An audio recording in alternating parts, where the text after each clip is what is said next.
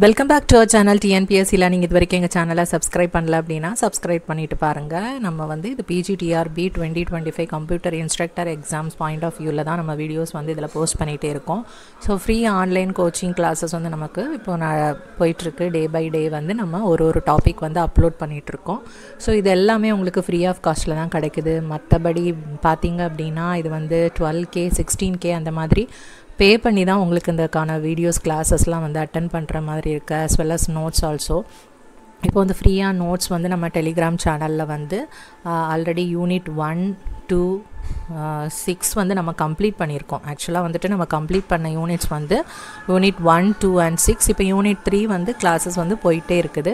Unit 1க்கும் 6க்கும் ஆன notes வந்து நமக்கு டெலிகிராம் சேனலில் வந்து பிடிஎஃப்பில் வந்து அவைலபிளாக இருக்குது. யூனிட் 2க்கான நோட்ஸ் வந்து பிடிஎஃப் ஃபார்மேட்டில் வந்து ரெகுலரைஸ்டு ஒரு பிரிண்டபிள் ஃபார்மேட்டில் இருக்கணும் அப்படிங்கிறதுனால அதை ஒர்க் அவுட் பண்ணி ரெடி பண்ணிகிட்டே இருக்கோம். ஸோ அதனால் கொஞ்சம் டிலே ஆகுது. சீக்கிரமாகவே அதுக்கான பிடிஎஃப் ஃபார்மேட்லேயும் உங்களுக்கு நோட்ஸ் வந்து அவைலபிளாக இருக்கும். அது போக நம்ம ப்ரீவியஸ் இயர் கொஷின்ஸ் எல்லாமே வந்துட்டு நம்ம PGTRB கம்ப்யூட்டர் இன்ஸ்ட்ரக்டர் சிலபஸில் ஏற்ற மாதிரி நம்ம வந்து ப்ரீவியஸ் இயர் கொஷின்ஸ் டிஸ்கஷன் பண்ணுற வீடியோஸும் வந்து அவைலபிளாக இருக்குது. அது எல்லாமே நம்ம சேனலில் போனீங்க அப்படின்னா தனித்தனியாக பிளேலிஸ்ட் இருக்குது. யூனிட் 1 2 6க்கு எல்லாமே யூனிட் 3க்கும் அவைலபிளாக இருக்குது. ஆஸ் வெல் அஸ் வந்து ப்ரீவியஸ் இயர் கொஷின்ஸ் டிஸ்கஷன் வந்து 4 AM ஸ்டடி சேலஞ்ச் அப்படிங்கிற பிளேலிஸ்ட்டில் வந்து தனியாக அவைலபிளாக இருக்குது. அதில் போயிட்டு செக் பண்ணிக்கோங்க. டெலிகிராம் சேனலில் ஜாயின் பண்ணுறதுக்கு எப்படின்னு நிறைய பேர் கேட்டிங்க அப்படின்னா லிங்க்கில் வந்து டிஸ்கிரிப்ஷன் இருக்குது. நீங்கள் அந்த ஜஸ்ட் லிங்க் கிளிக் பண்ணிங்க அப்படின்னாலே ஜாயின் பண்ணிக்கலாம். இப்போ நம்ம டாபிக் குள்ளே போகலாம். ஓகே, நம்ம லாஸ்ட் கிளாஸில் பார்த்தது வந்து நம்ம த்ரெட்ஸ்லேயே வந்து மல்டி கோர் ப்ரோக்ராமிங் பார்த்துருக்கோம். ஸோ த்ரெட்ஸ்னால் என்ன, தென் மல்டி கோர் ப்ரோக்ராமிங்னா என்ன அப்படின்னு பார்த்தோம். இன்றைக்கி நம்ம மல்டி த்ரெட்டிங் மாடல்ஸ்னால் என்ன, தென் த்ரெட் லைப்ரரிஸ்னால் என்ன அப்படிங்கிறத பார்க்கலாம். ஃபர்ஸ்ட் வந்து multi threading models. Multi threading models வந்து 3 டைப்ஸ் இருக்குது. Many to many model, many to one, then one to one model. Many to many model அப்படின்னா we have multiple user threads multiplexed to same or lesser number of kernel level threads. Number of kernel level threads are specific to the machine. Advantage of this model is if a user thread is blocked, we can schedule other user threads to other kernel threads. Thus the system doesn't block if a particular thread is blocked. Okay, இது வந்து ஒரு best multi threading model எது அப்படின்னு கேட்டால் many to many. Okay, இது வந்து user level, இது வந்து கர்னல் லெவல் அப்படின்னு சொல்லுவோம். இங்கே வந்து யூசர் லெவல், யூசர் த்ரெட்ஸ் வந்து யூசர் ஸ்பேஸில் இருக்கும், கர்னல் த்ரெட்ஸ் வந்து கர்னல் ஸ்பேஸில் இருக்கும். இதில் வந்து many number of user threads வந்து many number of kernel threads கூட கனெக்ட் ஆகிருக்கும். ஓகே, அதான் வந்து மல்டிப்ளெக்ஸ் ஆகிருக்கும் அப்படிங்கிறதான் மென்ஷன் பண்ணியிருக்காங்க. இதில் நம்பர் ஆஃப் கர்னல் த்ரெட்ஸ் வந்து ஸ்பெசிஃபிக் டு த மெஷினை பொறுத்து வந்து அந்த number of kernel level threads வந்து இருக்கும். இதில் வந்து என்ன அப்படின்னா we have multiple user threads multiplexed to same or lesser number of kernel level threads. Okay, அதாவது மல்டிபிள் யூசர் லெவல்ஸில் வந்து இப்போ 4 இருக்குது அப்படின்னா சேம் 4 கூட வந்து மல்டிப்ளெக்ஸ் ஆகிருக்கலாம். ஓகே, 4 கூட இது மாதிரி மல்டிப்ளெக்ஸ் ஆகிருக்கலாம்.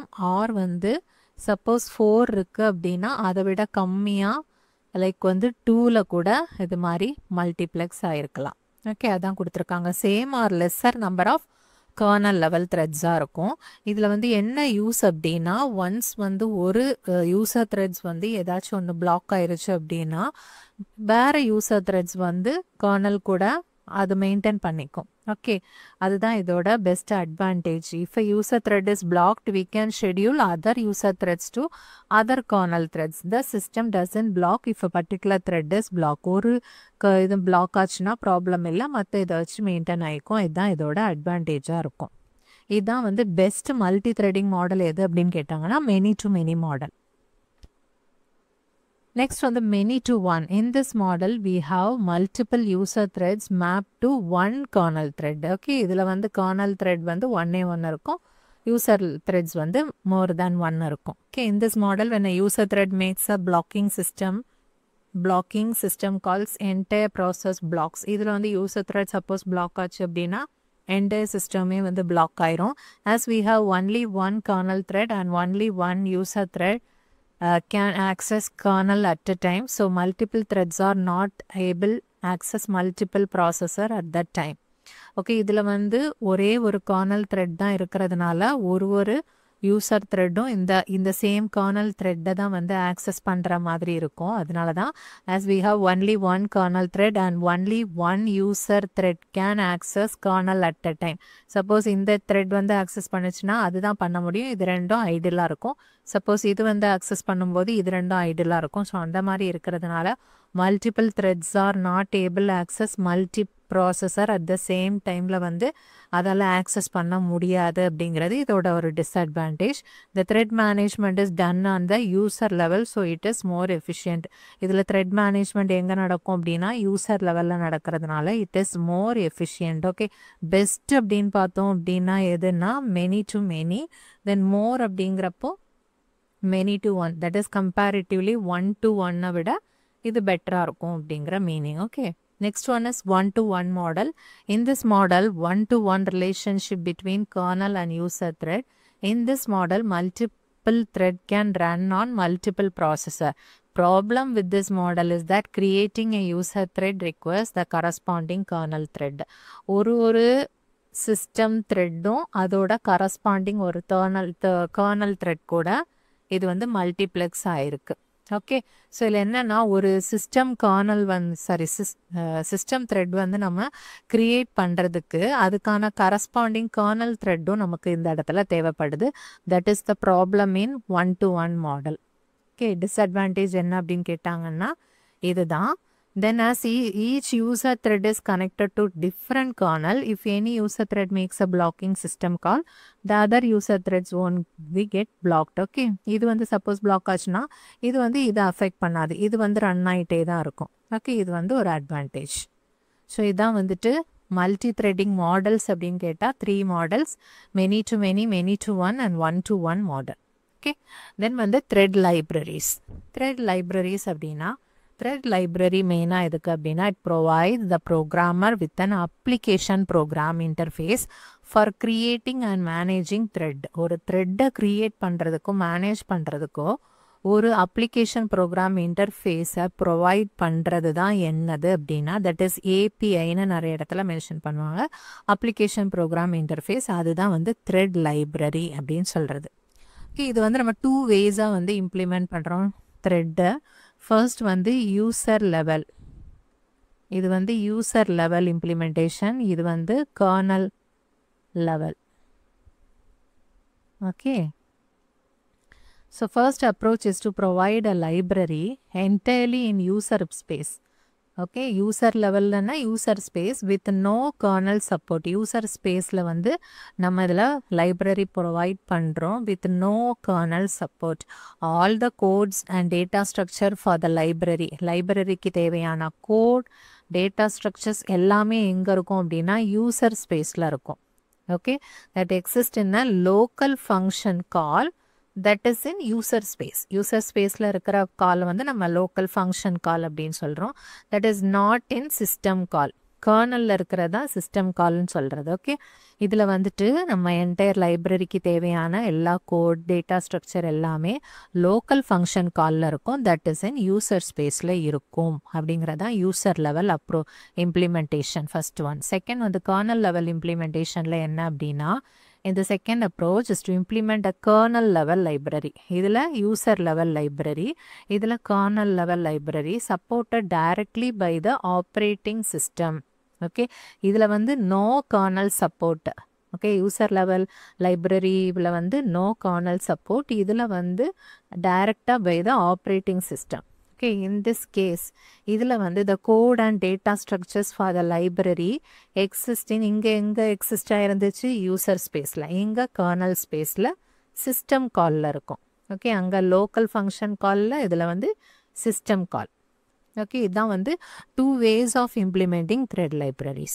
அப்புறமா 3 main thread libraries என்னென்ன அப்படின்னு பார்க்கலாம். POSIX, Win32 thread, Java thread அப்படின்ட்டு 3 threads வந்து மெயினாக நம்ம யூஸ் பண்ணுறோம். P threads அப்படிங்கிறது the threads extension of POSIX standard. may be provided as either user level or kernel level library. இந்த POSIX threads வந்து ஏதோ வேணா இருக்கலாம், user level or kernel level libraryயா இருக்கலாம். Then Win32 thread அப்படிங்கிறது இது Windows systemல available இருக்கும். வந்து இது kernel level library.